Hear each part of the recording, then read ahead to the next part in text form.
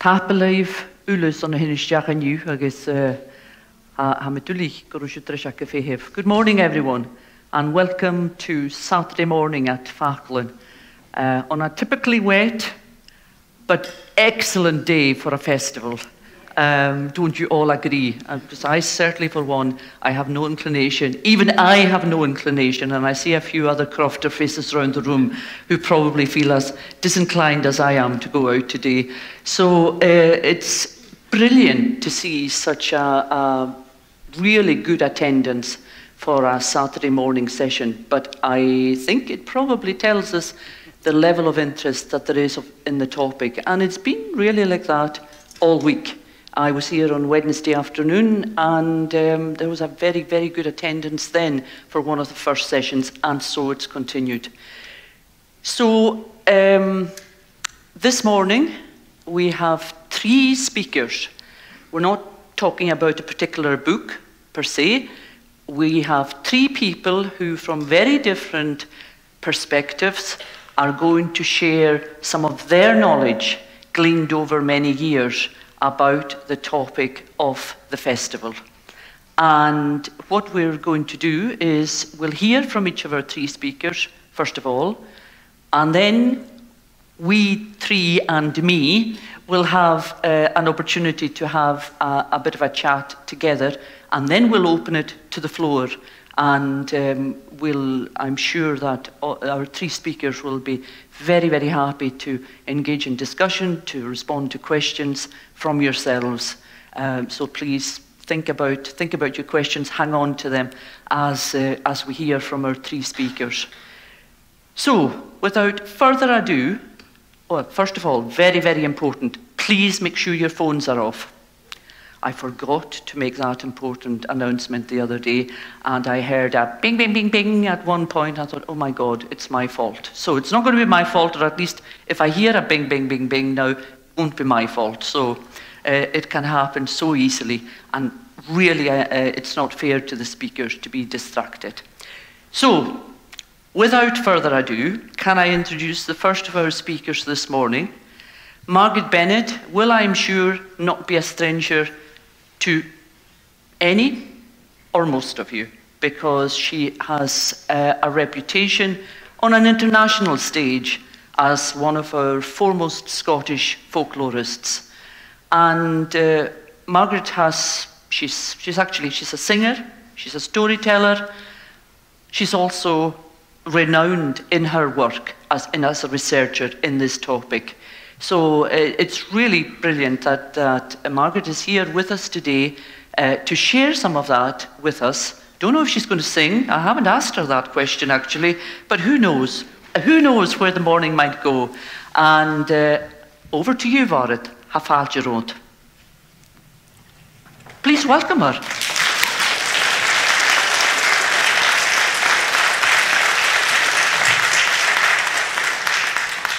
Thank you very much, Agnes. Thank you for inviting me. I always love to come to Lewis. And thank you all for coming. With all the cups of tea and coffee around, this reminds me of the setting in which I heard most of this. It wasn't in the library, but it was where it counts, by the fireside. Buisneachd, witchcraft.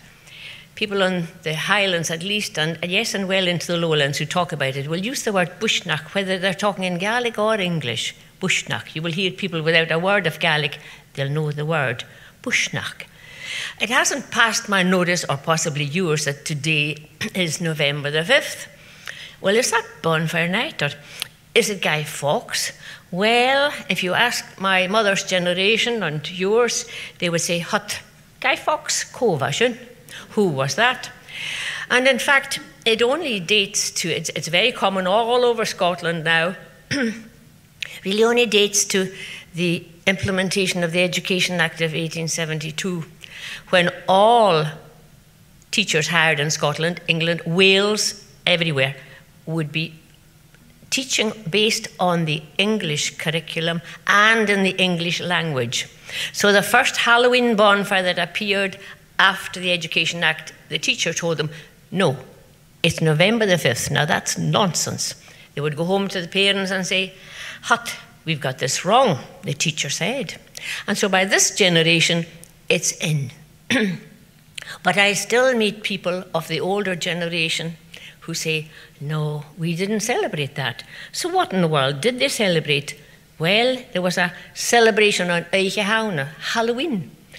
Yes, the dressing up, and yes, the going round, guising and so on, but also the bonfire. And why was that?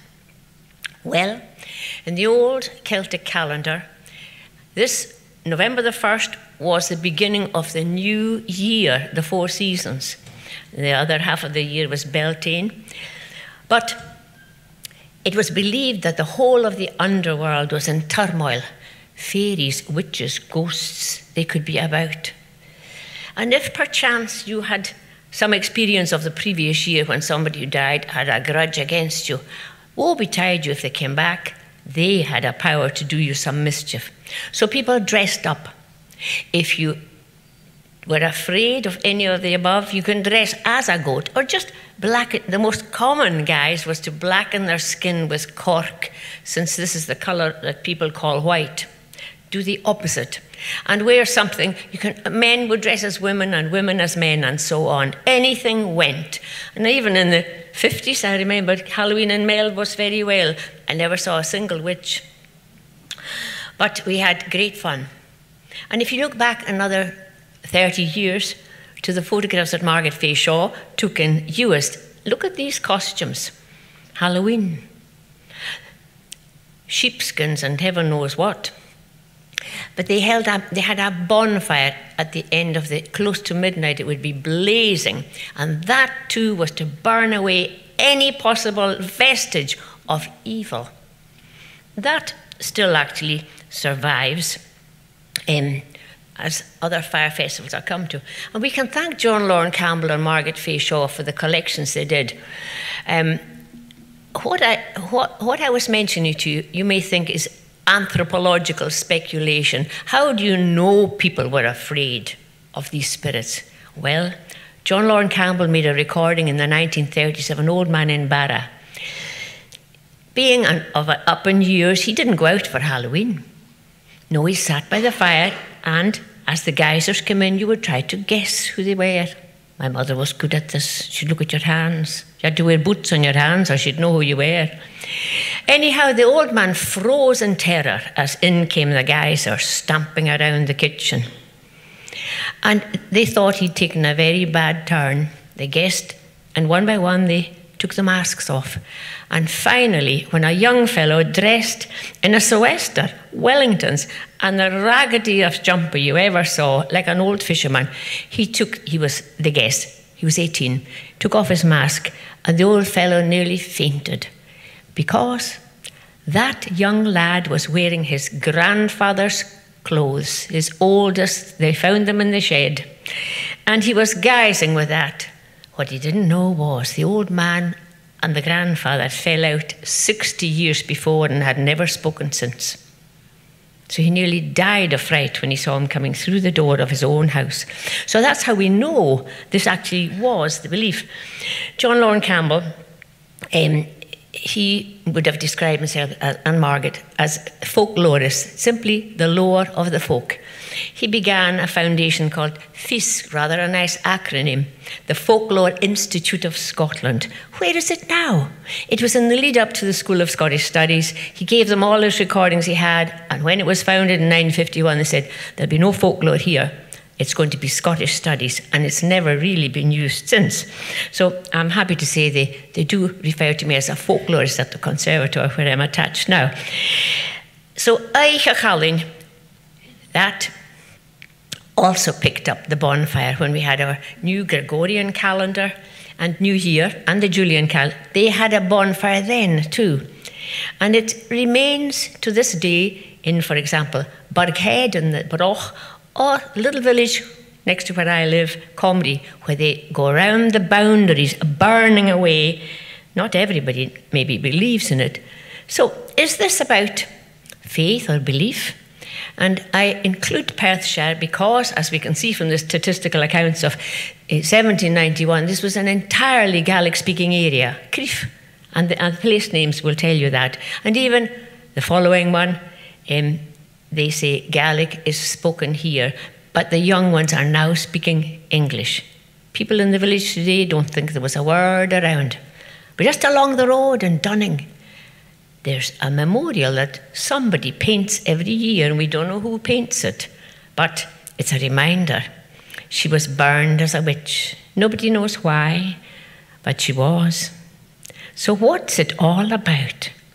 When the Folklore Society began in the 1880s, surprisingly perhaps from our point of view, a lot of the new members were ministers.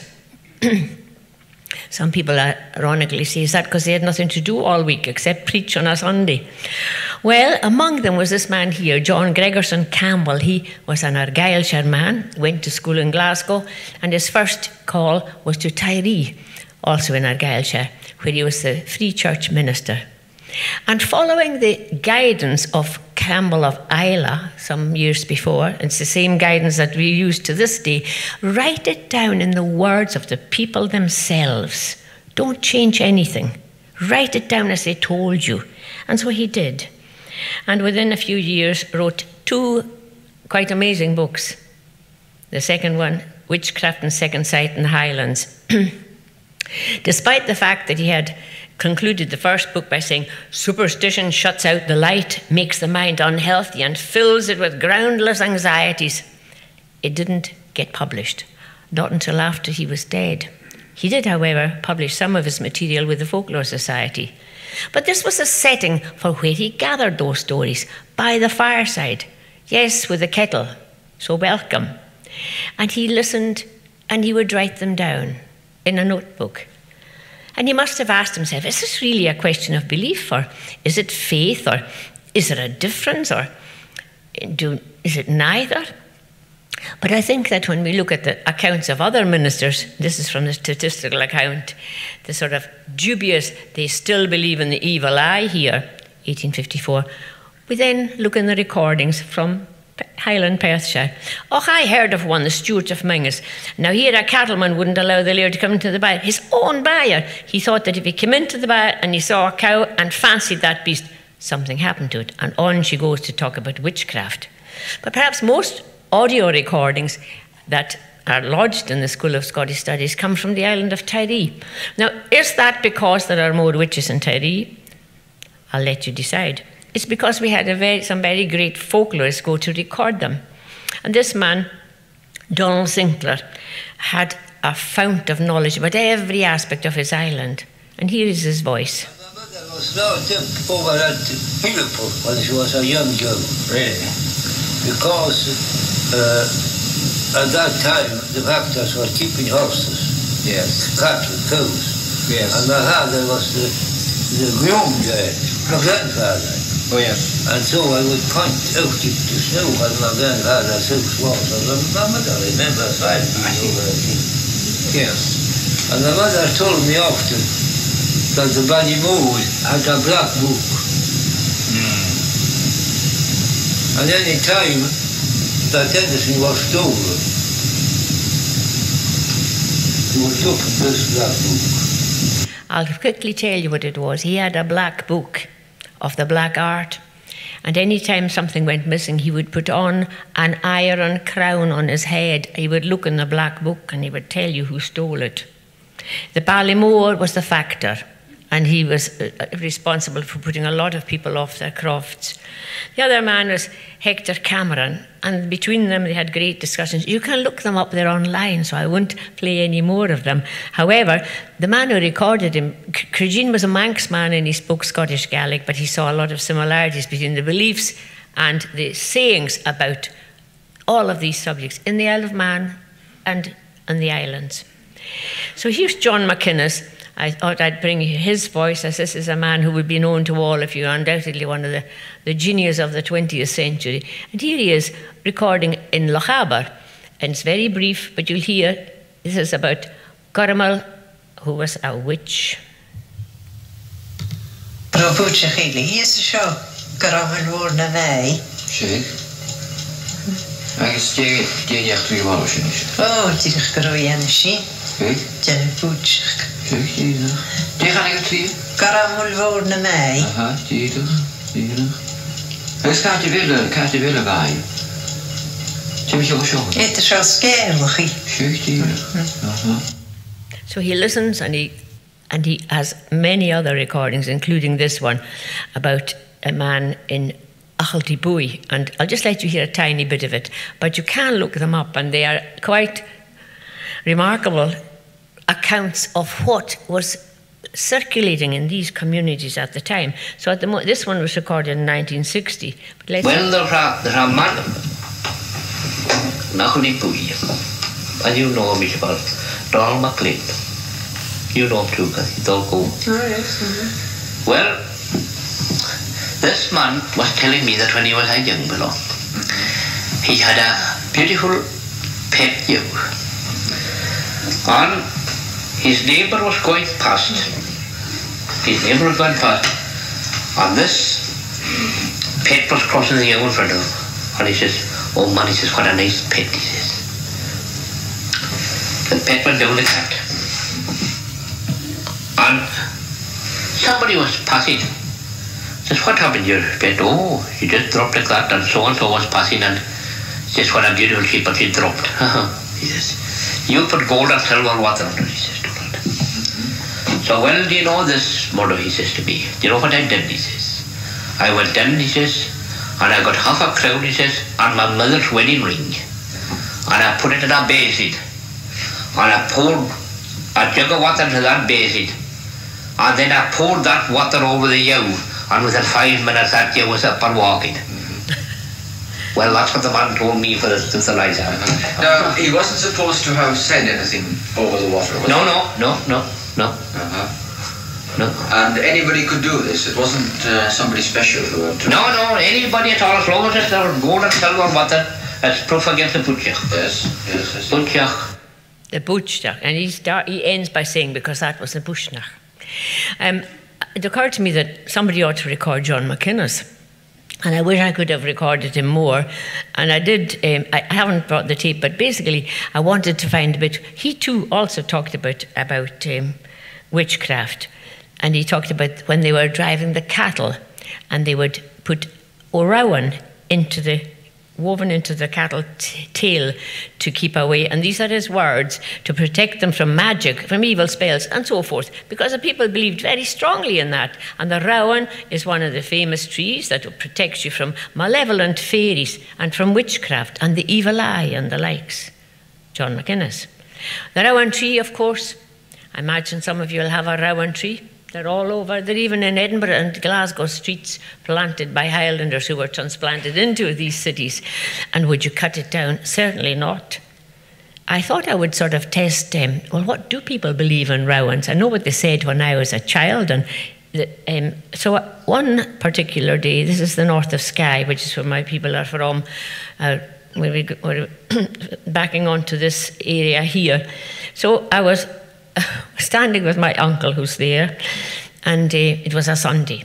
We were going to church, but he had to have a cigarette before we left. So I said, oh, look at the rowans are lovely. The sheer, aren't they? And that's not the right photo. But anyway, that's the setting. Yes, he said, yes, they're out beside every rowan. And he then said they were cleared away. I said, oh, oops. I said, we used to play there when we were, oops, pardon me, did I lose the place? We would, I might have to go back into this again. He said, we used to play there when we were children. So then I said, I wonder why they planted them. Oh, he said, that was to keep away the witches. Now, keep away the witches, they're still saying this in the 1990s. So in the same area, I thought, well, a second uncle who grew up in Portree, he had so many stories about this. But this is a testimonial, he said. Now, this is not a story I've been told. By the way, a story is something that you don't believe. It's not a story. Don't be telling stories now. Tell the truth. Don't be telling stories. This is not a story. I was there. And this is a true one. This is the one about the witchcraft. It happened half a mile out of Portree. And there was a quarry there and all the houses in it now. But, oh, yes. And anyhow, there was a witch there. And she used to put curses on the people. And she read the cups. And on he goes to tell about this night.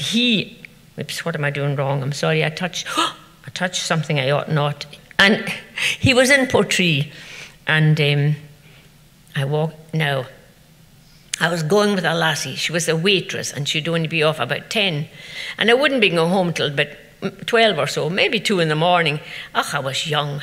And there was this fellow, a neighbour of ours, I'll mention no names, and he was always at home at 10 o'clock. And this was on a Monday night. And it was about Forsyth's Corner. The details are quite spectacular, in Portree. Anyway, I was going to meet her, and he was standing there, and he says to me, "Murdo, what about coming home early with me tonight?" Well, I says, "What?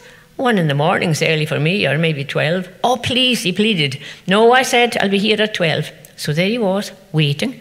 And when I saw the lassie home, standing there. And it was after 12 when we started walking. Anyhow, he describes this experience. And he says, "Now, this is true, I was there." And he came out of church. He'd come out of church at the corner of Portree and the Royal Hotel. Well, the fellows are always there, you know. And anyhow, he stayed there for quite a while, and he enjoyed himself. He started to walk. And he was telling me that before he reached the quarry, you see, a horse came out. And I says to him, "Well, Johnny," I says to him, "well, you were trying to frighten me, and because I'm going home early with you, you're making a mistake." So I thought, well, and he goes on, he says they set off home. And he told me the horse came out at this very quarry and scared the life out of him.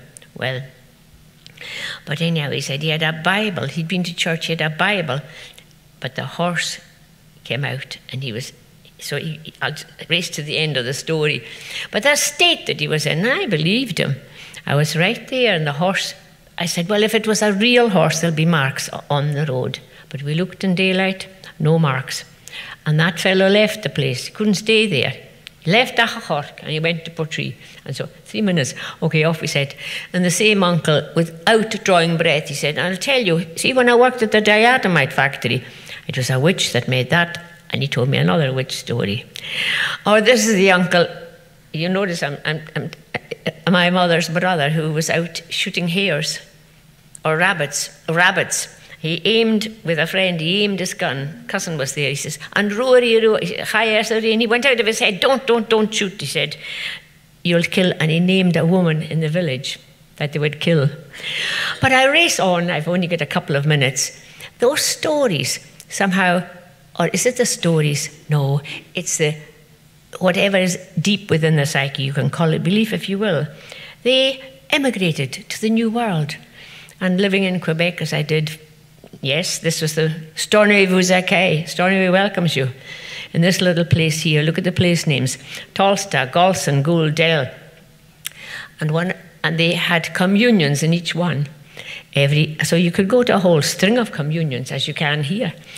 And a woman who was walking from Milan to Tolsta and then on to Gould said we always used to collect, and she mentioned the callach.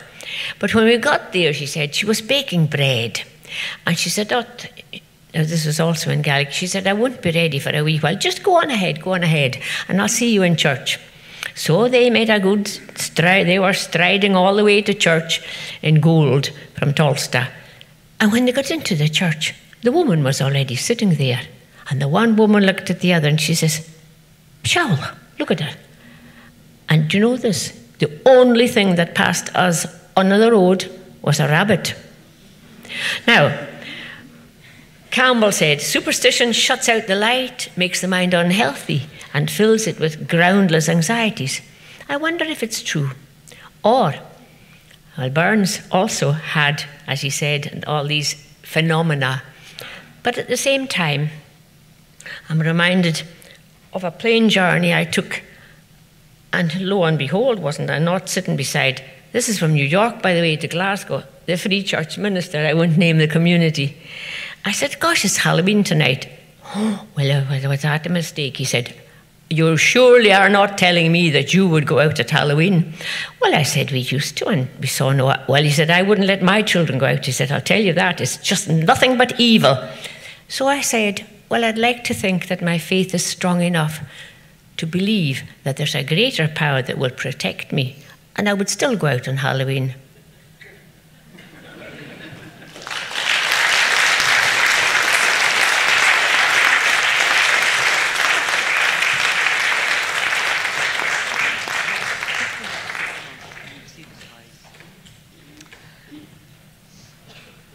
Well, That is just our first for this morning. And what we're going to do is we're now going to move on. We're going to hear from John MacDonald, from Rusty, as many of you will know him as, and we'll then hear from Catriona Murray.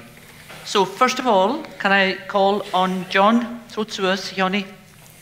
This is a man that goes by many names.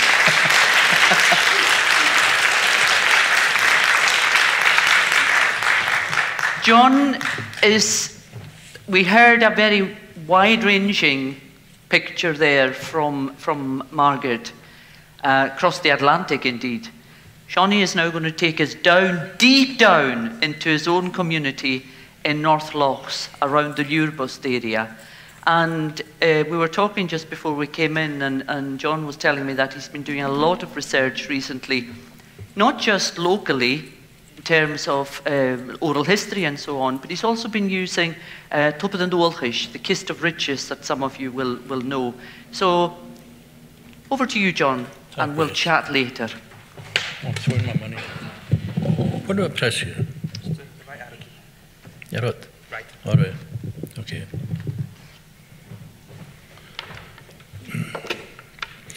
I'm a bit nervous about this, so if I faint, don't walk out. So, Buisneachd and Lurbust. Well, I personally have no experience that Buisneachd occurred in Lurbust, and some of the stories that I learned tell only of people who believed in Buisneachd, but no proof that it actually existed. There's a lot of stories, but no proof. So I have an open mind on whether Buisneachd was in Lurbust or not. So on the topics list, false accusations. Well, that was usually men accusing women of being involved in Buisneachd. I'll talk a bit about that later in the conclusion. Sheep, sometimes sheep were brought into the situation when if someone counted sheep, that was supposed to put a spell on sheep. If there was a black sheep in a herd, that was connected with a Buisneachd in some way. And fishing, there was quite a few connected with fishing. Men avoiding contact with women when they went fishing. There's a lot of that. I've seen that myself. I didn't believe it myself, but. And then there's a boiling bottle, and this is the Lurbust equivalent of a voodoo doll. That's. Then I'll have the conclusion. I just used that as a backdrop just now. I was born and brought up. It's interesting. I don't know if any of them were ever used in Lurbust. So I was born and brought up in Lurbust, and I've lived there most of my life. And I was born in our old house. Now, you've heard of Tesco and the Co-op doing home delivery as well. I was home delivery as well. So I was born in 1955, and my generation caught the very end of people believing in Buisneachd and the very end of storytelling about Buisneachd. But none of my contemporaries believed in Buisneachd. They never talked about it, so I assume no one really believed in it. Now, going back 2 generations, there was a lot who believed in Buisneachd, and there was a lot of stories going around about it. Now, most of what I'll tell you came from that man there. He was from Lurbust. He was known as Murachamago, MacLeod, and most of his working years were spent as a teacher in Edinburgh. And he was born in 1904, died in 1977. And in the 1970s, the School of Scottish Studies recorded him. And I found these recordings on Tupad an Dúlchais. They were recorded in Gaelic, and he spoke about his days in Lurbust, and he's used many topics, but one of the topics, the only one I'm interested in just now, is he talked about Buisneachd. So most of the material I've got came from his recordings. Now, one of the stories he told was about two women, two vulnerable women. That runs through the stories. Vulnerable women being accused of Buisneachd, falsely accused. Talks of two women. One of them had been widowed when she was young. She had no children and she was living on her own. And the other one had never married and she was living on her own and in what Margaret described as a bohan, which I assume was a hovel. And he said they were both pitiful souls. I think they had no money and were very poor. And they were an easy target for men to accuse them of Buisneachd.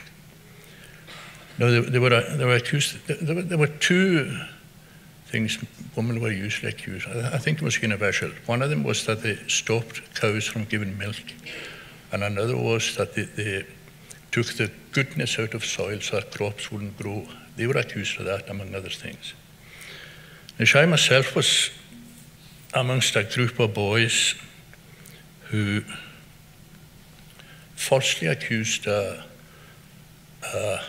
old woman of being a witch. We never said it to her. Now that area you see there between the electricity poles on the road running right to left, we used to play football there from the age of about 8 to 15, something like that, known as Liana Carney. Now the house on the right, the brown house, that's Tuifer Margalan's house. Now Margalan was a career soldier. He was for many years in the Seaforth Highlanders, and latterly he was in charge of the Home Guard in Lurpos during the Second World War. And in his final years in the Seaforth, he was a recruiting sergeant in Betty Hill in Sutherland. And that's where he met his wife, Kirsty Murray, and she was from Betty Hill. And they got married, and they moved to that house in Lurpos. And when I was growing up, Margalan had died, and she was in her own, no family, and she was tall and thin, and being a widow, and the custom of the time was the widow wore black clothes. And so that's on their wedding day. So we'd be there playing football, and sometimes, we'd see, we called it Cailleach Vergeal, we'd see Cailleach Vergeal coming out of the house, and we'd stop playing and we'd say, oh, there's Cailleach Vergeal, she's a witch, she's a witch. Now we got the idea from her being tall, thin, wearing black clothes, and from the books we read and the comics we read, they had caricatures of witches dressed just like that, similar, tall, thin, dressed in black.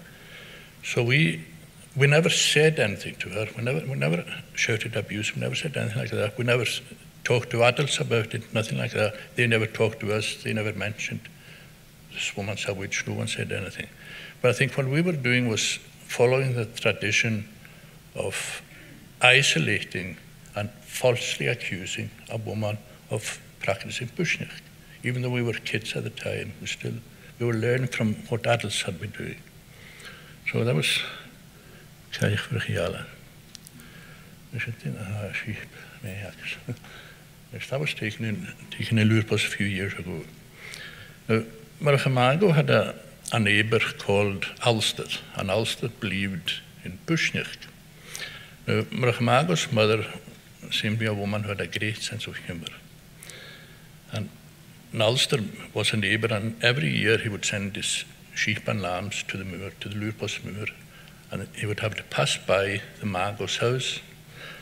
Now, Margaret's mother, knowing him being the neighbour, she knew when he would pass their house.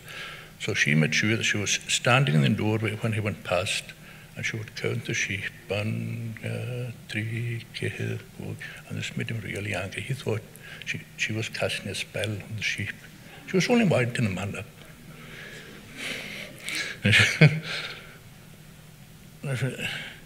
Using a bit of Buisneachd myself, I would change one of these white sheep into a black sheep. Now, if you keep an eye on the far right, the third sheep there, with a bit of Buisneachd, it'll turn into a black sheep. Oh, you're sure. I've got the power. Technology. A neighbour of ours, I won't name him, some of you will know him, but I won't name him. he had a herd of sheep. Now, he believed in Buisneachd. He strongly believed in it. He denied his belief, but he did believe it. This year, I'd have been 8 or 9, and one of his sheep gave birth to a black lamb. Now, what followed next, what really shocked me, and I think it might shock you as well, he killed it. Now, he believed, well, a lot of people believe that having a black sheep or a black lamb brought bad luck on the rest of the herd. Float a couple to go, but they... Now, this man, he had a good sense of humour, and he was good to his children living in the area. And he had a good sense of humour, and he sometimes wore a Glengarry cap. And sewn to the side of the cap was, with a red thread, was a chicken wishbone. Now, he told everyone, this is to ward away the Buisneachd. He'd laugh and joke about it. But at the same time, killing the lamb, you know, he believed in it. He laughed, but he believed in it. Now, in the early 1950s, Professor MacDonald from Oslo University came to Lurpost, and he was researching. He was going to write a book about the Gaelic of the village. It's called The Gaelic of Lurpost. There's nothing unique about our Gaelics. It had to come somewhere. And one of the people he interviewed for the book was our neighbour. And in the interview, our neighbour says that he didn't believe in Buisneachd. Although he talked about it a lot, he only did it to entertain the neighbours. And he was an entertaining man.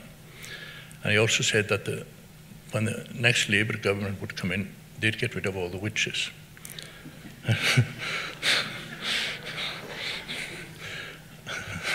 Well, we just lost a witch of a Prime Minister a wee while ago. Well, I shouldn't have said that. I've lost my thread. And he also said, and this is a serious bit about witches, he said, when all the witches that existed in the world then, when they all died, the world would be a better place. And I was thinking, I read this, oh, he's serious now. He's joking and it's also serious. But I believe that deep down, he did believe in Buisneachd and that it could be harmful. I was our neighbour. Fishing. There was a lot of superstitions to do with fishing as well. A friend of Margaret Bennet, he was a fisherman, and he was down the shore Loch Lurpost repairing a boat he had. Now, Ian believed that all of his wife's relatives had the Buisneachd. Now, I assume he meant just the women, not the men, just the women. And one day, as Ian was down repairing the boat, he bought a new boat for it and everything. He was down repairing the boat, and Shonaj, one of his wife's relatives and her husband, were passing by, and Shonaj spoke to Ian. And Ian thought, oh, she's casting a spell on me on the boat. So he stopped repairing the boat. He just left it. Now, Margaret said, well, his workmanship wasn't up to much anyways, so it was better the boat wasn't repaired.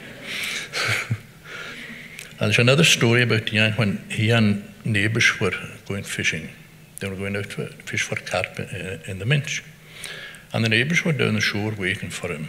And Ian wasn't turning up. They wondered, where is he? And they waited a wee while longer, no sign of Ian. So they went back up to the village and they went into Ian's house and asked him, no, why didn't you turn up? And he said, as he was walking down the croft, he had some food with him. They were going to be out for a while. He had fishing lines. He had a coil of rope round his shoulder. And as he was walking down the croft, one end of the coil of rope became undone, wrapped himself round his feet, and he fell. And he immediately blamed Shonaj, his wife's relative. So he got up, turned round, went back to the house, and they didn't go fishing that day. There was another one, but there was another one. Ian Donald's brother. Now, he believed in Buisneachd as well. Now, his croft was next door to the Mago's croft. And when he was going down the croft, working on the croft, he'd walk up and down a path right beside the Mago boundary. But when he was going fishing, he'd go over to the far side of the croft. This was to avoid Mago's mother. She'd wind him up when she saw him walking down the far side of the croft. She knew he was going fishing, and she'd say to him, "Donald, are you going fishing?" She knew fine that he was going fishing, and he'd completely ignore it, even though they were neighbours. Maybe he thought, well, if I talk to her, the spell will work. But I'd carry on doing the craft. Now, there's a man who enjoyed fishing. He didn't believe in Buisneachd. But I know of some men, I knew of some men that are around today in the community who did believe in Buisneachd. And there was one man especially, and there was a woman living near him. She was living on her own. And every time he went fishing, he did his best to avoid this poor woman. The poor woman wasn't a witch, nowhere near it. She was quite a pleasant woman. And he did his best to avoid her. Now, when you think, when some of these men went fishing, some days they wouldn't see a woman, they'd go fishing and they wouldn't catch anything. Who would they blame for that? There'd be other times they went fishing, a woman talked to them and they caught a lot of fish. What would they do? Would they say, oh, maybe the spell didn't work that time? Yeah. There's a beauty. Now, some of the older ones, I said that up on the stove a few weeks ago. Now, some of the older ones amongst you will recognise a screw-top bottle. Jock, It was, used years ago for selling beer. Now, this is a story of another woman who lived on her own and her supply of peats ran out. So she went to the old man who lived next door, and he believed in Buisneachd. She went into his house. Now, she seldom visited his house, and as soon as she walked in, he became suspicious. He was thinking, she came into the house to cast a spell on me. So, as soon as the woman, he thought she was using lack of peats as a pretext for entering his house. So as soon as she left the house, he got a bottle, filled it with water. Now, this was to represent the woman. And he put the bottle in a pan and boiled it. And this was him using Buisneachd himself to harm the woman. But of course, nothing came of it.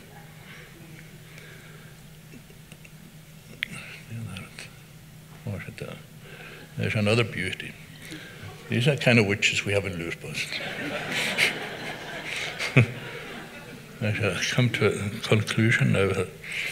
Now, the thread I found running through the stories was that women living on their own were singled out and falsely accused of witchcraft, Buisneachd. Now, I think what it really was cases of misogyny. Men either disliking or even hating women. They singled these women out and they used Buisneachd as an excuse for singling them out. That's my own opinion now. I'll close with this line. It's a long sentence, so I had to write it down in case I forgot it.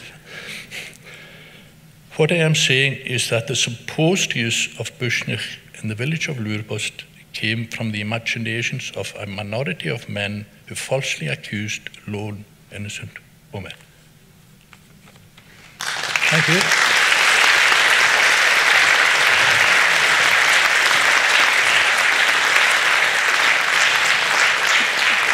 I took to see that. Tapalaatse Johnny. That was quite a walk through Lurpost. I'm just very glad I don't croft in Lurpost. Now, can you please welcome to the stage Catriona Murray.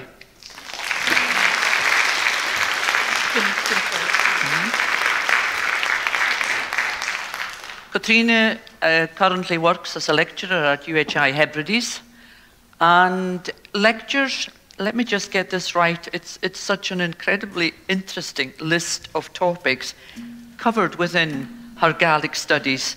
She covers history of the Gaeltacht, significantly the social history of the Gaeltacht, cultural anthropology, oral history, and something called islandness.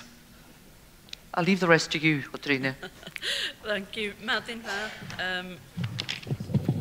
there you go. I knew the microphone would have to be lowered for me. Let's hope it's only the microphone gets lowered and not the tone. I'd like to add my own appreciation of your presence here to Agnes's opening words. I think it's really encouraging that there's such an interest in our folklore. It's also a little worrying that so many of you were willing to get up this early on a Saturday morning to come and hear about witchcraft, and I think maybe names and addresses should be taken so that we have some sort of register before they all leave. I've really enjoyed the opening to addresses on, as Agnes was saying, on Buisneachd, but coming at it from two different perspectives. I'm a bit disappointed that Shawnee used some of the material that I was planning on mentioning myself, but them's the breaks. I don't have a PowerPoint presentation because I think that's the way that witchcraft can sometimes infiltrate an occasion like this by using PowerPoints. We've all heard of death by PowerPoint, and I consider it to be very much a black art that I'm going to avoid. I think one of the things that makes this a challenging topic compared to, say, Margaret alluded to things like in the second sight and ghosts and Halloween beliefs and these kinds of things. People were much more open, I think, historically, and even now are more open about talking about the second sight, for example, and it's much easier to get accounts. I don't like the word stories either, because as you say, I think stories implies something that's been made up. It's much easier to get history, yachtry, or accounts of the second sight and ghosts than it is concerning Buisneachd. I think in a community like this, people were quite reticent about speaking too openly about it. And it was interesting what Shawnee was saying there about the woman that he and his pals suspected of being a witch or believed to be a witch, but they never actually accused her.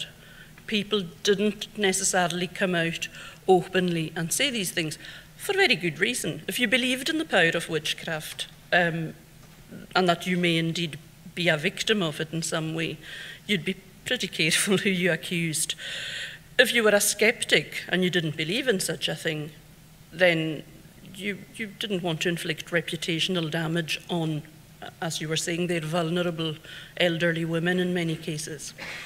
And thirdly, of course, if you were a practitioner of it, you had a good reason for not speaking about it openly. Recently, or relatively recently, I was giving a similar talk, or a talk on a similar topic elsewhere in the island. And when I say elsewhere in the island, you're all thinking, I bet it was Tolsta. It wasn't Tolsta. I'll come to Tolsta later. It was on the west side, in fact. And afterwards, a lady came up to me and she said, and I would say there's probably a generation between us in terms of age, and she said, when she was young, she used to hear her mother and other female relatives and female neighbours talking about certain women in the village, this one and that one, in connection with Buisneachd, having Buisneachd, or sometimes you'd hear it called Ysgolchgu, literally the black school, but meaning dabbling in the black arts. And she said, the minute they thought that you were listening, especially as a child, the minute they thought you were overhearing their conversation, they would clam up and they would tell you to butt out. Now, although a generation separates me and this lady in age, I would say that was my own experience as well growing up. You'd be trying to find out who they suspected and whose family was reputed to be involved in this. But it was incredibly difficult to glean any information, and it's very much the realms of gossip and rumour, and you would get snippets and slivers and nothing very substantial. But we both agreed that one of the words we used to overhear a lot in these conversations, has puzzled us both and puzzled lots of others as well, I'm sure, was the Gaelic word croncan. And to this day, I often think about croncan as being sort of the ultimate prop of the Lewis witch. When you think of witches in terms of the very glamorous Uurpost witch at the end of Shawnee's presentation, and some of the things Margaret alluded to in her talk as well, you think of the pointy hat, you think of the cauldron, you think of the black cat, you think of the broomstick. But for the Lewis witch, the prop of props is the croncan. Now, for anyone who doesn't know, a croncan is nothing more fantastical than a ball of yarn. It's just a ball of yarn. And when I used to hear them talking about witches, hear adults talking about witches and talking about the croncan, I used to think, what on earth? I just couldn't make the leap of imagination between what this very domestic item was. I mean, when I was a child, the women round about used to come in an evening to visit my mother, and she used to go to them, and they'd all have their knitting bags. And they would spend the evening yarning, chatting, and knitting. And so it was something that I certainly didn't associate with witchcraft in any way, and I couldn't figure out. But I realise now that there are a couple of ways in which potentially the accoutrements of knitting could also be the accoutrements of witchcraft. People talk about it in terms of being a sort of an aid memoir, a way of memorising, or a way to help you remember an incantation. Because I'm not a knitter myself, but I mean, I've been around knitters enough to know it's very repetitive. It can be quite rhythmic. It involves counting. And it's believed that some people used it as an accompaniment to gesach, which is making a spell, or saying a spell, or giving an incantation. And the other potential way, of course, is that knots were believed to be used in witchcraft, especially in terms of weather. And it probably won't surprise you to know that the Lewis witches were reputed to be very good at raising gales, raising storms. And, you know, if there's any question about them still being active today, I think look out the window and you usually have your answer. But knots were used to bind up bad weather, and of course knots could be loosed in order to unleash bad weather, which is why so many sailors and fishermen were particularly superstitious regarding witches. One of the stories I recall, one of the accounts I recall hearing when I was young, and this related to a woman. I didn't know her, but I could have known her, so she was alive in my lifetime. She was alleged to have been seen. She lived on the east side of Lewis, and you're thinking Tolsta again, aren't you? But it's not, still not Tolsta. She lived on the east side of Lewis, and she was alleged to have been seen on a number of occasions going round her, not her house, going round houses, as in circumnavigating the houses, actually anti-clockwise, and knitting behind her back, which I think is quite an achievement. I can't knit in front of my face, but knitting behind her back. I think if, like me, you were raised on a diet of Hammer horror films and things like that, you probably know that any kind of inversion is seen as being indicative of or symbolising evil. So probably that's what the behind her back was about, unless she was maybe just showing off. So the knitting, the croncan behind her back, but going round the house anti-clockwise is significant as well, because our forefathers believed very much in the concept of doing everything jeshol, sunwise, to the right, and that was a way of invoking good luck. Margaret mentioned going round the bounds of the community, or round the bounds of houses with fire, and that would be done jeshol, and that was to protect and to bring good luck. So somebody seen going tuahul, which was the opposite, anti-clockwise or anti-sunwise, the implication is that she was up to no good. The way I actually heard it, it was her own house that she was seen at, but, well, that doesn't make any sense. Why would she be trying to bring bad luck on her own house? And the village was back. There's no point being coy about it, because you're all still thinking Tolsta, so I'm just going to throw that out there.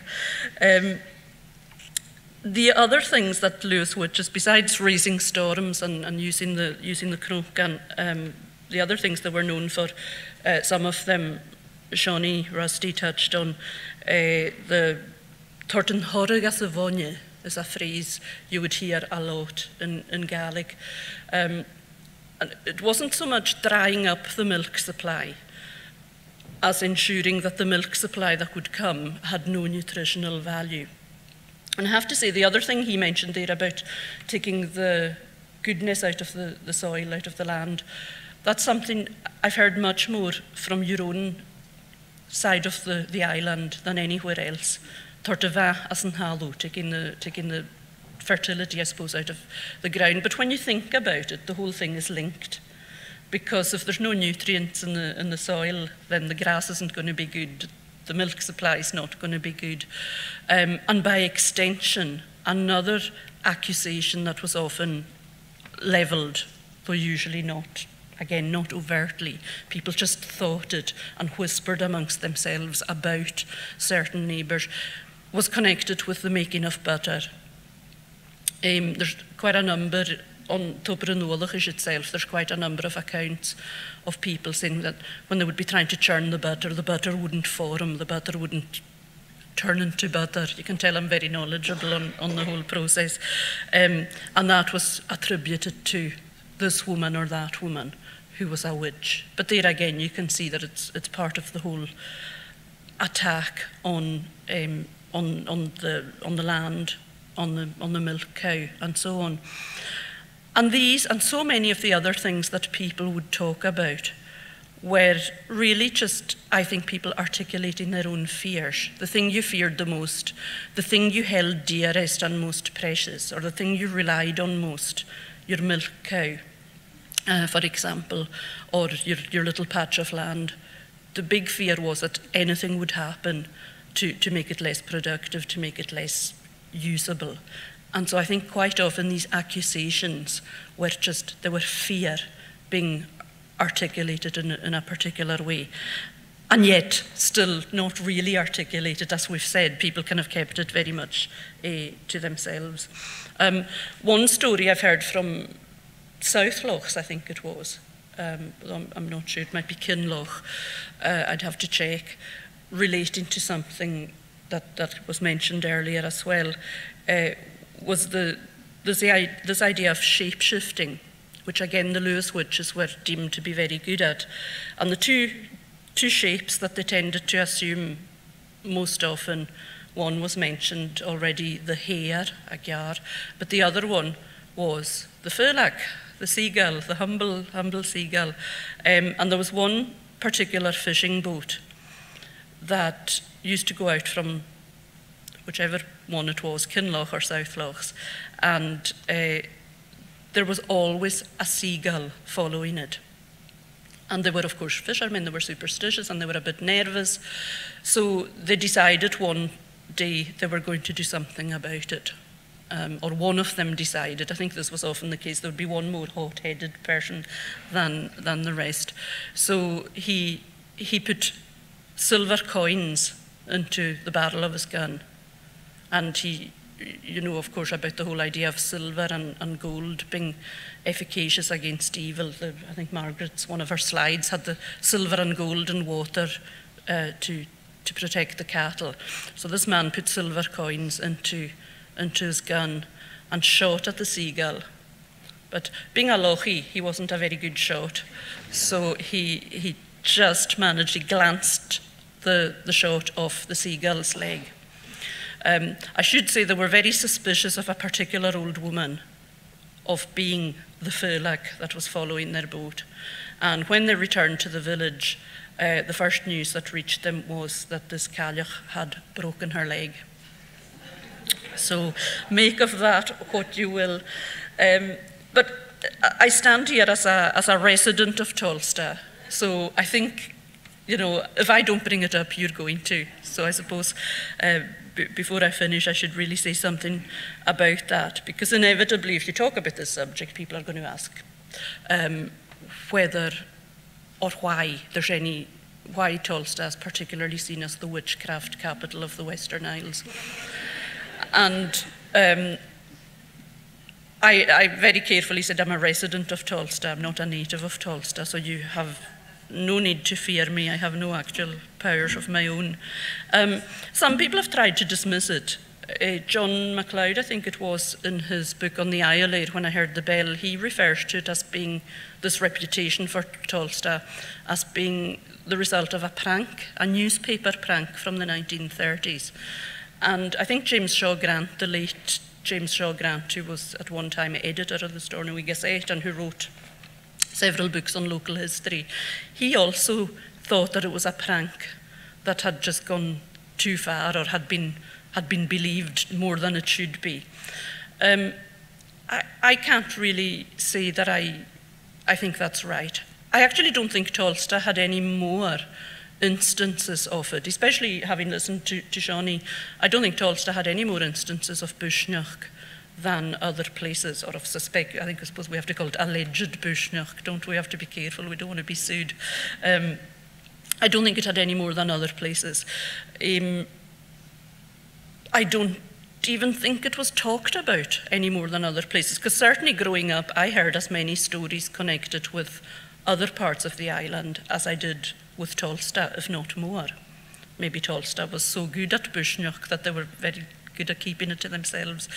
And I do know people in the village who, just like the men Johnny was referring to there, most of them fishermen, who would go out of their way to avoid certain women. It wasn't all women. They're a wee bit more discerning than the Lochies. The Lochies obviously just carefully avoid all women. But the Tolstoy men, it was certain women who were under suspicion, and they would cross the road to avoid them. They would turn the other way to avoid them. And in their fishing days, these men, if they were on their way to the boat to put out to sea and they met certain women, they would turn back. They just wouldn't go, they wouldn't put out to sea. So there was certainly belief in the village in Buisneachd, but I don't think to any greater degree than there was in any other village in the island at that time. Tolstoy's a wee bit uncanny in terms of its location. I think that might have contributed to it to a degree. Tolstoy's quite lonely, and in the days before transport was as good as it is now and before communication was as good as it is now, it was a place you only went to if you had a purpose in going there. You weren't passing through Tolstoy to go to anywhere else. It's also the highest village in the island, both in the geographical sense and in every other sense. And I think another thing we can't ignore, and it hasn't really been mentioned apart from Margaret's plane journey back from the States. In Tolstoy, you have fairly conspicuous. If you can be ostentatiously Presbyterian, and I know that's a bit of an oxymoron, but if you can be ostentatiously Presbyterian, Tolstoy's probably ostentatiously Presbyterian. And in places where, not just in this island, where you had great religiosity, alongside that, you often had rumours of sinister goings on, because I think that a good Presbyterian shines brighter against a black backdrop, if that makes any sense. And I think there was maybe an element of that in the Tolstoy situation. All right, thank you.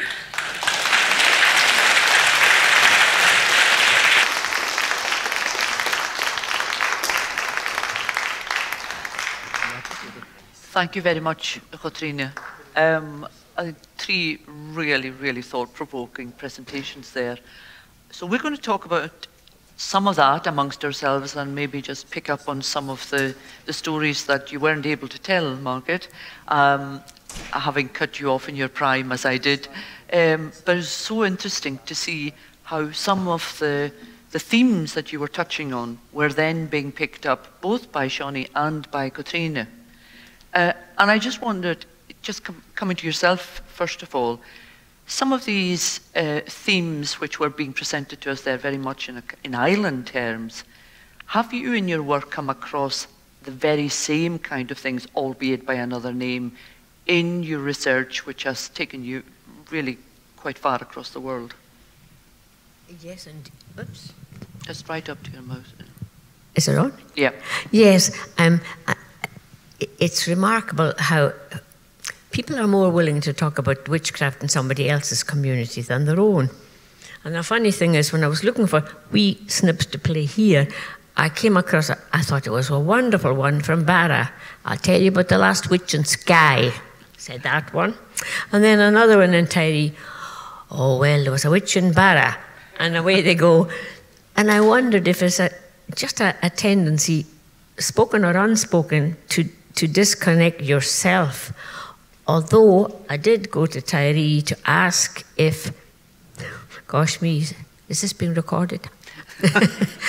To ask if, because I never met some of these Tyree tellers, they were dead before but some of the families were remembered, and gosh, they retold their stories, and the classic was, what? His stories? Oh, his mother was a witch. So, and said with complete conviction, but it's a huge subject, isn't it? It is. I did wonder about the witch and the story in Quebec, from Tulsa, Quebec. It'll be on. It'll be on. Is it on? It is on. Yeah. Okay. Doesn't to me, I sound like I'm just talking to myself, which is nothing new. Keep it closer to your, Catriona. Keep it closer to your mouth. Yeah. But of course, I mustn't mumble, because, as we've heard already, mumbling is a sure sign that you're uttering a spell. I think what you're saying there is right, Margaret, about people being more willing to point the finger to other communities, and I found the same thing in researching this and other talks. You'll find a Lewis person talking about the last witch in Skye. You'll find a Buisneachd talking about stories connected with Lewis, and I think it's part and parcel of that distancing that goes on, that othering, I suppose. You know, where Shawnee was talking about the misogyny. I think it's what we call nowadays othering, and if you can make it about other people, then you're removing yourself from the picture, and enables you to stand back. And although there are people who say, "Now I was there. This is not a story. I was there myself," and they associate themselves with the story. Or there's the one, well, this is a friend of mine. You probably know him, and you'll say, "Oh yes, I do know him," and so it's sort of it adds to the more you people will believe it, the credulity, etc. It's interesting what you were saying, Shawnee, how physical features came to be associated with, being a sure sign that somebody was a witch. And you wonder, why would somebody tall and dressed in black be particularly considered a witch? I think where it came from, for us anyway, was from books and cartoons and comics. Books. Oh yes. Because I'd never heard it. You see, I'm far older than you are.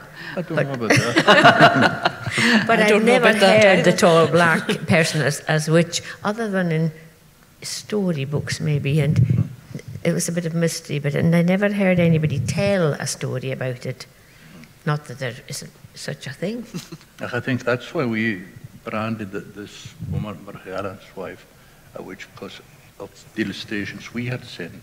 Tall, thin, dressed in black, living on her own, she must be a witch. I think that's what pointed us towards accusing her of being a witch. But it's about being different to Catriona, isn't it? It's about picking on the person who is different, albeit that they might have powers of interpretation, have powers of foresight, hindsight, whatever. But there's so many aspects to that. Yes, I think, we've been saying that people weren't outright accused in our communities. Like Shawnee was talking about the woman that was dressed in black and was, lucky I'm not tall and thin, otherwise I would be seriously under suspicion.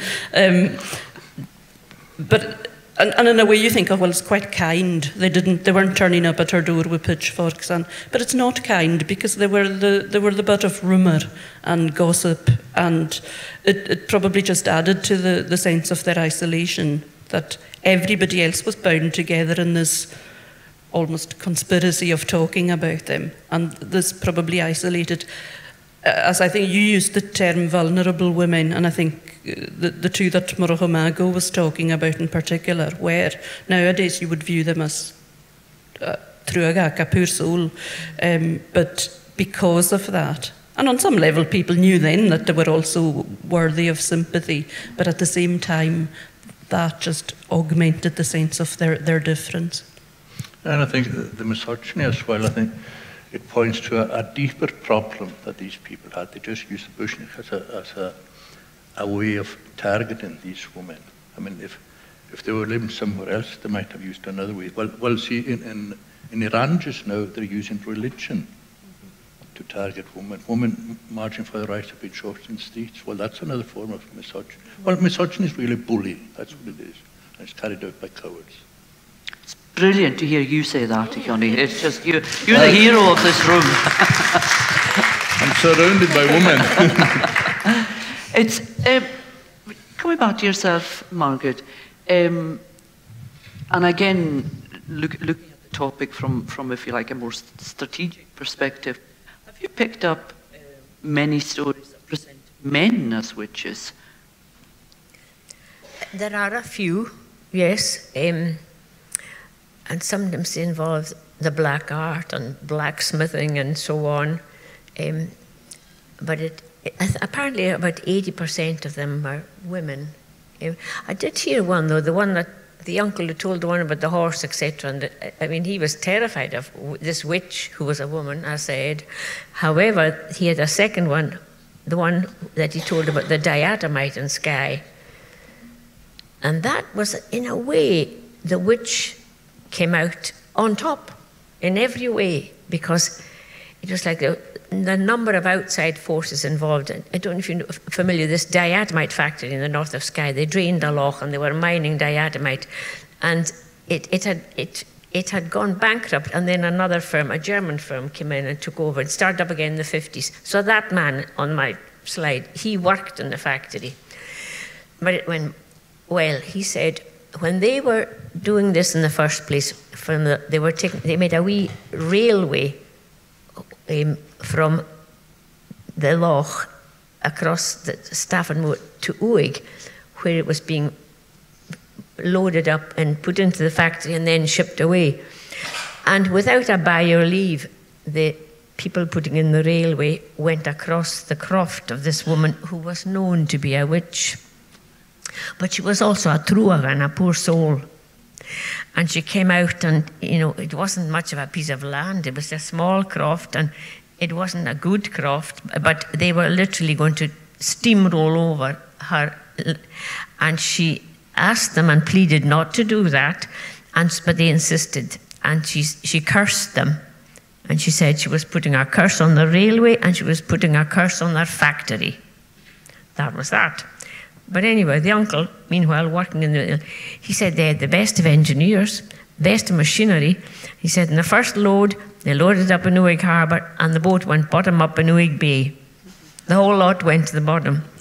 And the next thing to happen was the machines broke down. They brought in engineers, but whatever they did, they could not get those machines to run. So he said, they should have listened. And then on it went until finally it goes bankrupt, and nobody wins except the witch. Well, it's their own fault. They should have listened to her in the first place. So there's a slight respect for this witch. Indeed. Yes. Indeed. Okay, I think we'll now open it to questions from yourselves. You've been listening very patiently, and we've been well informed. So maybe we've got microphones. I think we usually have microphones for questions from the floor. I think Alex is there. 2 seconds, and we'll just one down here. Vian, Marialis. I hope it's working, yeah. I was interested in the panel's opinion that, from the viewpoint we all agree that throughout history and all around the world, religion has obviously transcended law when it comes to settling scores, i.e. take Salem, where we could say that it was used to prove that somebody was a witch, even though historically looking back it's not. Are there any cases that when you look at, you can't actually say, well, there's no evidence to say they weren't a witch or a warlock? Along the lines of, being paranoid means they're not out to get you. Katrina, you want to try to respond to that? Yeah, it's an interesting question, and it's actually an aspect of it that we didn't think about today, or we didn't really consider today, the possibility that, of course, maybe some people were dabbling in the dark arts. It's really difficult because, as I said, there's other than if you were to start looking at the witch trials, the actual legal cases, even these, the evidence doesn't necessarily stack up, but it doesn't stack up either way in some cases. Agnes asked a wee while ago about men, and there's one reasonably well-documented accusation against a male witch of performing a particularly horrible rite, which I'm sure Margaret's familiar with, Tagaramninghat, the summoning of the devil by roasting cats on a spit over a fire. Now, if he was actually observed to do that, then I would say it's fairly cut and dried. You'd have to say, well, he was up to something. But because people, in the absence of being able to say, we saw somebody actually doing this, no, I don't think you can. The other thing is, you mentioned the boiling bottles, but what you had in other parts of I don't know about the island, but certainly beyond, you had the corp cria, the clay images, like basically a voodoo doll made of clay. Now, some of these have been found, so there's certainly physical evidence there that there was a belief in it and an attempt at practicing. Whether it had any effect, of course, we don't know. Well, we sort of do, because, sorry to interrupt, this one is it's sort of shocking, the idea of making a clay image and putting pins in it. Actually, Don Sinclair, who was on the one who I didn't play any, he told quite a bit about clay images, and they would. However, only about, gosh me, now I can't name the person in this, but I will say they were from Aberdeenshire. One of the travellers was going to Tennessee to talk about Scottish traditions. And I happened to be there for the summer school, so I said, I should go and meet him at the airport, because he's never been to America. I'd like him to feel at home. He came off the plane. He was a storyteller, a singer. He was a very good speaker. And I said, hello. And hello, he said, can't speak. I said, you have one of those aeroplane dry throats. No, he said, I did not. Can you hear me? Yeah. And in that voice, he told me, as I said, wait, I'll make you a cup of tea. I did all the bits we do. And he said, no, he wouldn't be able to speak for the whole 2 weeks because his voice was completely destroyed. He said his cousin was jealous that he was going and she wasn't. So she witched him. Oh, come on, I said. How do you think she witched you? I know exactly, he said in that same voice. She made a clay doll, and she stuck pins in its throat, and then she put it in the river, and he named the river, so it'll never be found, and I'll never be. And I said, but, no matter the pleading he was having, and he really couldn't speak. I said, naming him, do you not think, however, as much as she believes in that, you might be able to say, with a bit of willpower, I reject that. That's the power of evil and the power of darkness, which I reject. So he said he might think about it. I said, well, and then, of course, anything can make us. I said, I can get sick thinking about something that's not going to happen. My stomach is churning away. There's nothing wrong with my stomach, but it feels like it. Could that not be so? So he thought about that. Anyway, the good news is the voice came back, and he was using the phrase, I reject that. So I'm no psychologist, but the fact that somebody believed in the clay, and he told me the very river it was in. Interesting. Spooky. Spooky, indeed. Any other questions or comments? Oh, we've got two hands up here. Anella, and then we'll come to Rhoda, I think. Yeah. I've got a wee story, but it's about another Tolsta. It's not North Tolsta, but Tolsta Hurlish, and I feel a bit bad for telling it. It's this othering kind of thing. But my grandfather was from Tolsta Hurlish, so I feel okay telling it now. My father was, in his youth, he used to plough fields. And he was in Tulsta. My father was from Doon. And he was ploughing for this man who was a church elder in the morning. But just before they broke for lunch, my father went to speak to the lady, this lady who was accused of being a witch. And I don't remember if he said to her to do something or not.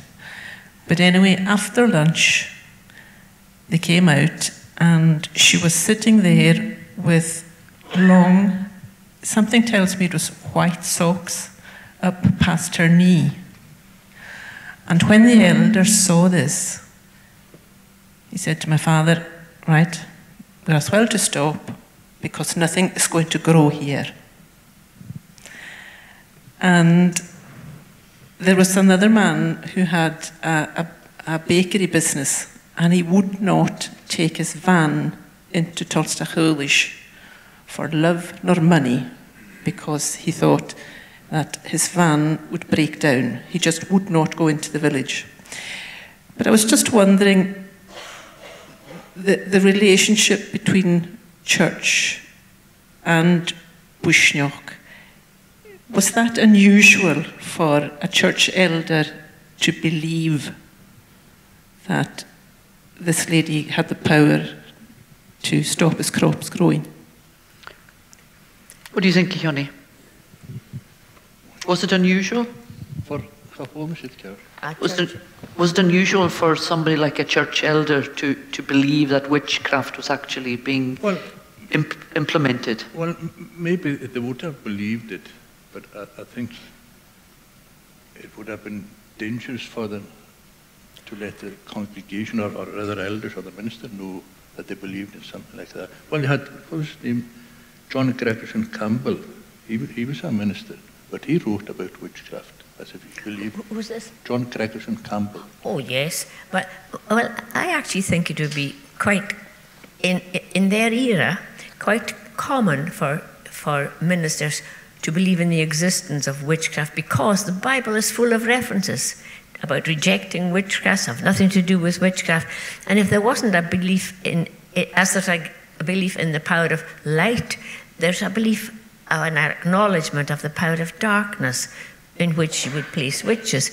And because there's so many mentions in the Bible about witches, then the witch, or the concept of the witch, would be certainly in the psyche of theological students. They would discuss it and maybe say, oh, etc. So they were very aware, but many of them took, and most of them, I think, would have taken the stand. It's a power of darkness which we must reject.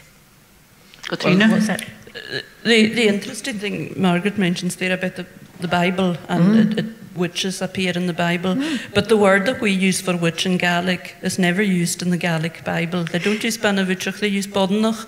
Buisneachd is An Lanntair, a woman who had a fairy lover. Yes, yes.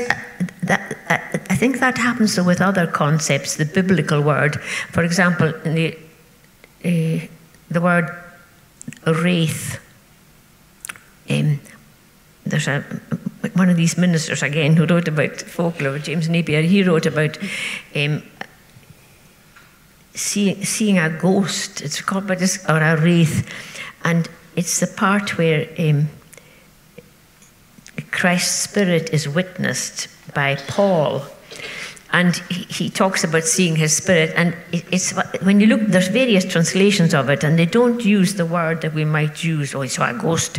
That just sounds pretty awful in scriptural terms. But if we look at it, it's quite interesting. I think in that context, it's probably because of the spiritual side of it. But when it comes to witch, I just wonder whether the concept of witch, as we understand it now, was present in Gaelic culture. And we've been hugely influenced, as we've heard, from comic books and the popular image of the witch. And we don't, it's difficult now to separate out what was indigenous to Gaelic culture and what's come in through, if you like, mass media And that's why things like this are so important. I think Faclan is doing a great thing here in encouraging us to go back to our own, what our own culture believed. Well, it's said that the word, well, some use the word butcher. Butcher. That word comes from the English word witch. So that indicates that there wasn't a Gaelic word for it. I wonder too, that sort of lineage of time, we know that the Christian church didn't discourage customs like burning a fire because it would have, people would be, or gathering the May-Jew or any of these things. But they put a new significance on. This is pre-Reformation, long since, because they felt they would never get through to people if you're going to say you can't do this, you can't do that, you can't do the next, you can't, etc. So they put a new light on it, and some of the old Catholic writings encourage not to criticize, but to give a new meaning to. There's a whole range of things, including bonfires. Okay, Rhoda, you've been waiting patiently. Hi. So I wanted to ask Rusty, if Liz Truss is the witch, what are we calling Boris? Blackguard. If she's a witch, I thought a long time ago there should be 2 rowan trees at the foot of the steps of 10 Downing Street. So Freya's got a question as well. She wants to know if you've got any examples of people turning into cats. Against cats? Turning into cats. Well, they turned into a lot of things. Campbell, whom we mentioned, John Gregerson Campbell, he has a wee chapter in each one. The witch as a cat, the witch as a horse, the witch as a sheep, the witch as a gull, the witch as a whale, the witch as a whole string of them, the witch as a sheep. Could you picture it? And then Witchcraft and Clay Dolls. It's actually it really is worth a read. There are some books about witchcraft. I'm going to confess I don't read them, because I just sense this awful evil. Oh, gee whiz, I'm not reading that. And maybe I can't explain. But that one, the approach is very different. It's from light rather than darkness, if that makes any sense to you. So if I feel that the writer is describing what is, but he's not saying, you should believe in this, turn into a cat, etc. It's a very complex subject, isn't it? We've got time for one more question. Somebody madly waving down here at the left. We were 15 minutes late in starting, so I've given this a 15-minute run beyond our original allocated time. So I'm conscious that Roddy is now beginning probably to get a wee bit angsty thinking about the next session that's coming up, but you deserved your full quota. Oh, thank you so much for this rich retelling of these accounts across the aisle. What I was curious about was the process of the retelling. So was it always the place, the ground, the croft, the house that was mentioned or described first when they were telling an account? Thanks, Cara. Did you get the question, Catriona? I did, yeah. You're asking when people were telling of their encounters with witches or of their knowledge of witches, was it in relation to a place? No, I think it was very often in relation to the person. I think that's where the emphasis lay. But you heard Rusty talking about Lurpost, and he had quite a lot of stories in connection with Lurpost, and these were sometimes, they were pinned to a particular part of the village. But I think really in talking about, like when the School of Scottish Studies sent people out to ask about it, they would ask about people's knowledge of their own village, but I don't think it was tied necessarily any more specifically than that to a place, and it was about the people what kind of people fell under suspicion, or indeed which specific people fell under suspicion. Margaret? Although a lot of witchcraft or witch stories are are rooted in place. I think of the Witch of Monee, the Witch of Lors, the witches, a whole lot of them. Or even the quarry that the uncle spoke of. Oh, don't go near that quarry. I'll tell you exactly where it is. I wouldn't go near it. Even if you don't believe, it's that kind of fear of... And there's a few places in Quebec as well they avoided. And that was the area settled by Lewis and Harris people and 1 or 2 from Uist. They just... I think it's better not to tempt fate, either of the place or the person and so on, but to keep the consciousness alive through the person, maybe. Yes, I think that's probably true, and I think it sounds as though it differs from place to place, because I think certainly here it was very much people had that intimate knowledge of their community and of their neighbours. So if you hinted at somebody having the Buisneachd, everybody would know. If you'd said too much today, if there are any Lochies in the audience, I don't know if they get up this early, but if there are any Lochies in the audience, if you'd hinted too much about who you were talking about, they would have been probably able to identify them. That's why I kept quiet about one of my neighbours. I didn't want to mention. Oh, he died long ago, but I didn't want to mention there was one of those who avoided a certain woman when he went fishing. I mean, people alive today, relatives of that person, so of both of them. So I didn't want to mention anyone. You've got to be careful what you say. Okay, Harden, I think we've probably... we haven't actually covered everything, or even a fraction of everything. But I think as far as a conversation between 3 people who are absolutely steeped in knowledge on the topic, we've really all been hugely informed and massively entertained, and entertained in a very positive way that I want to use that word, and certainly for myself, much more educated than I came in. So thank you, all 3 of you.